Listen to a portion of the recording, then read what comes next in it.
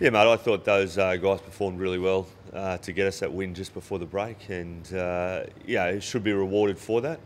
I think they've also trained really well through the break and prepared well for the game on Friday night.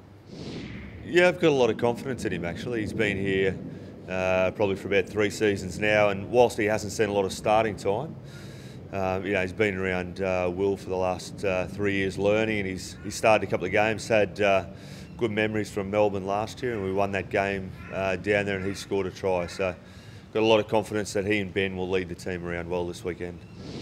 I think it was almost 12 months to the day when he started against the British and Irish Lions. I think he showed just how unpredictable in that game he can be. But certainly for us, they'll control the shape of the game well.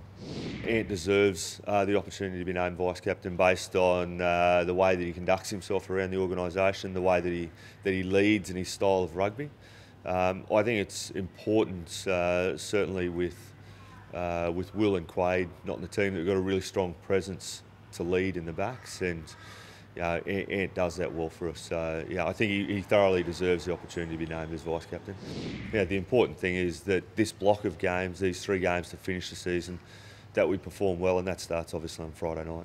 Well, they're 2 world-class players, no doubt, and everyone else is going to really need to lift their game to get the results that we need over the last 3 weeks of the competition for us.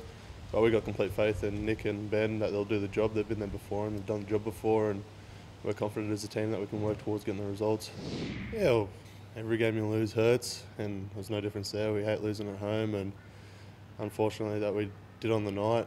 We're obviously looking to turn around and get the result this weekend down there, and yeah, just setting the record straight, I guess, and knowing that we are capable of winning those games.